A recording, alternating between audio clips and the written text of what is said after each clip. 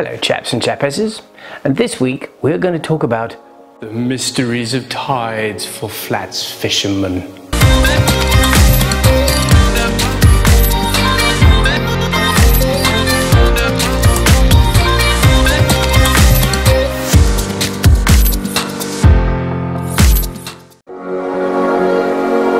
To be a successful flats fisherman, you have to have a basic understanding of tides.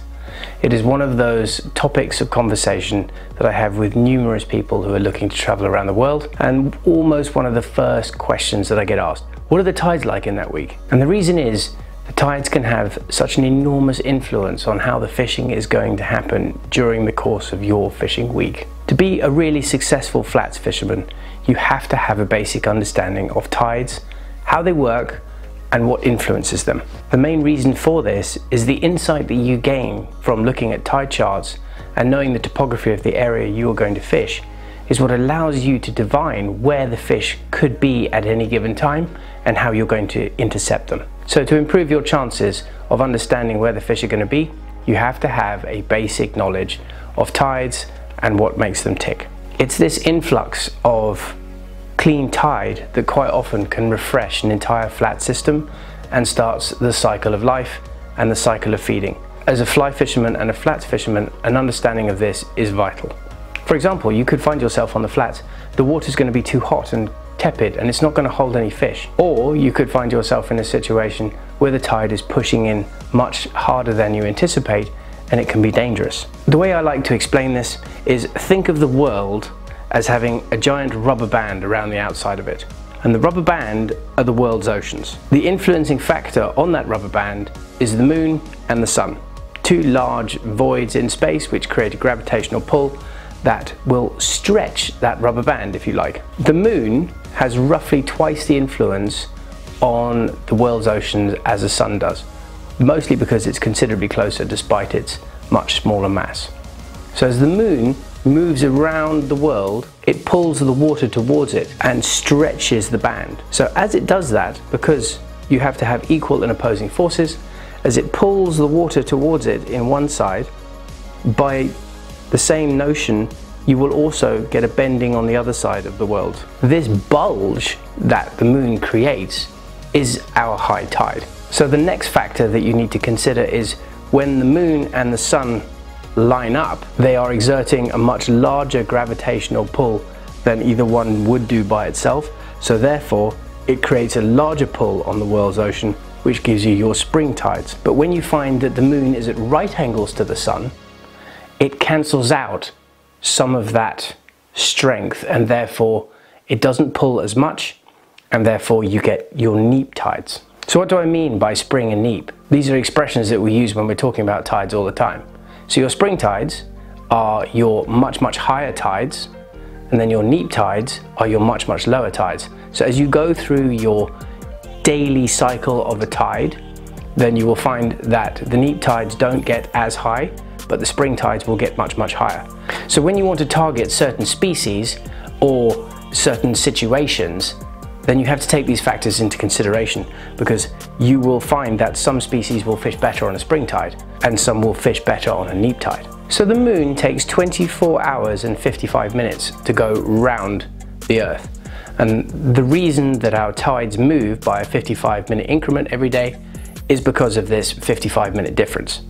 So that is why when you look at a tide chart, you will see that your highs and lows will progress along at a 55-minute interval per day. The moon's orbit around the Earth is not perfectly round, so therefore, because of that slight variance, you will get a difference between your spring tides on a new moon and your spring tides on a full moon, and the tides are marginally bigger on the full moon. So from a fisherman's perspective, this tidal fluctuation, this bulge that moves around the world, creates the water to ebb and flow over the tidal shelves and onto the flats areas. Now there are some factors which will slow down these tides or speed them up. So the first obviously is the coastline. If you have a very intricate coastline, then you're going to find that sometimes the tide takes so long to push through into the inner areas that actually you're only going to get one high tide a day, which is called diurnal. And then you have other influences such as wind or very strong currents. So a very strong onshore wind is going to make the drop of the tide prolonged, whereas if the wind is coming from the land and the tide is pushing in, it can hold it out for longer. But what tends to happen then is you will find that that tide will suddenly come in very, very quickly. And as a flats fisherman, these are things you need to be aware of, or you could find yourself in rather high water very quickly. So the first thing we tend to do is look at a tide chart. Now, a tide chart is going to give us our highs and lows during the day. It's going to give us our approximate heights, and from that it is our way of deducing where the fish are going to be at any given time. Now, the first time you look at a tide chart, so especially one which has been put over a time axis, then it looks a bit like an ECG. It's going beep, beep, beep. But actually, the first time you look at it, you go, oh my god, that makes absolutely no sense. But all you've got to do is just actually look at the graph, and if you figure out where your highs and where your lows and your timings are, it's actually quite a simple process. The tidal cycle I like to think of as a little bit, the flats are a bit like a leaf.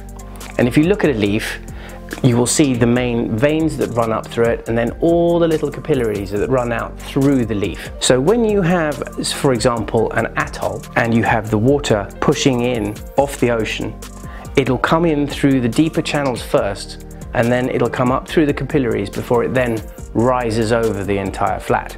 That means that you know that the fish are going to come in onto those deeper areas first, so that you need to be there to intercept them. So essentially, the main reason that a lot of these species come onto the flats is food and safety. So if you're a bonefish, for example, the main reason that they come up into the really, really skinny water is so that the predators can't reach them. So if you are going to fish bonefish, then you want to be in the higher areas looking for a certain tidal height. Now, if you know where you've got a big area and a big wide open plain of a certain depth, and you know what stage of the tide that is going to have the right amount of water on it, you can pretty much estimate where those fish are going to be. But after the bonefish or the various other flat species, the bait fish come up onto the flats, then the predators have that opportunity, when there is enough water, to start sneaking up onto the flats to hunt their prey. So for example, giant trevally or tarpon or various other species which are kind of come in onto those deeper areas, they're going to be looking for bait,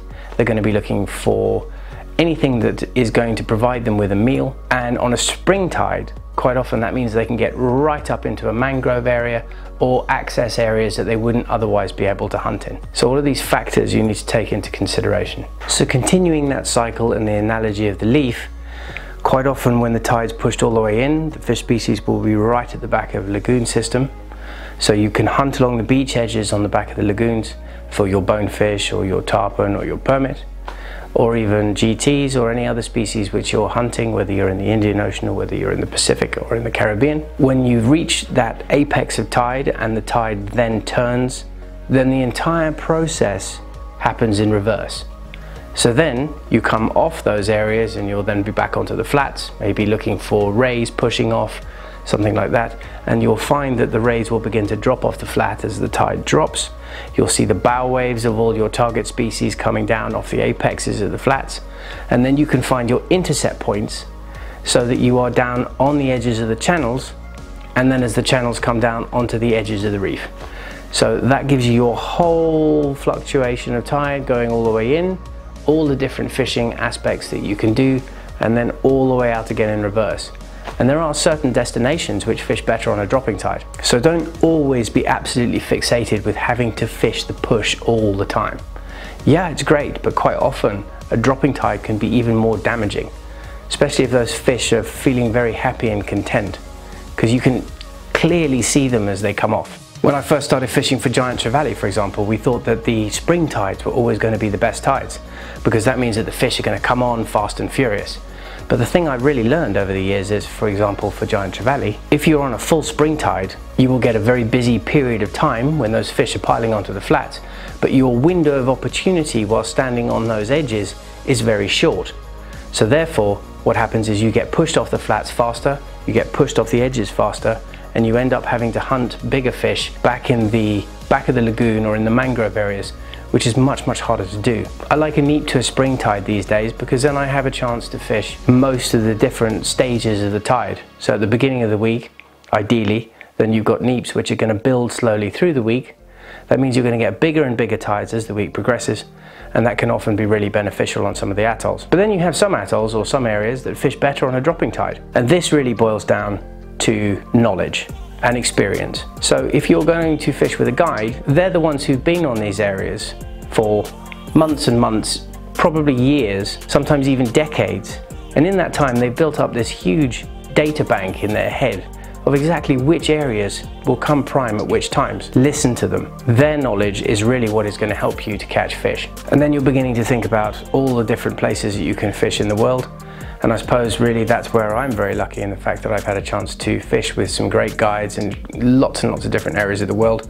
So by looking at a tide chart, someone with that kind of experience has the ability to define which weeks potentially could be better for you, because which species are going to be on what areas of which flats around the world. And that is where someone who has an extensive experience is going to be beneficial to you in making a decision as to where you should go and what species you should target. The other advice that I would definitely give you is that when you're fishing with guides, don't always target one particular species. I like to fish for what tends to come around the corner these days. If you set your heart on a particular species, quite often the tides are not right to attack that species or hunt them. In some ways, it's better to go for them at optimal tides rather than actually trying to squash a square peg into a round hole, and then you're actually going to end up ruining your fishing experience. So when I'm looking at a tide chart and I'm thinking about a particular destination in mind, what I'm really thinking about is which flats are going to be prime at which times and how much time you're going to have on those flats.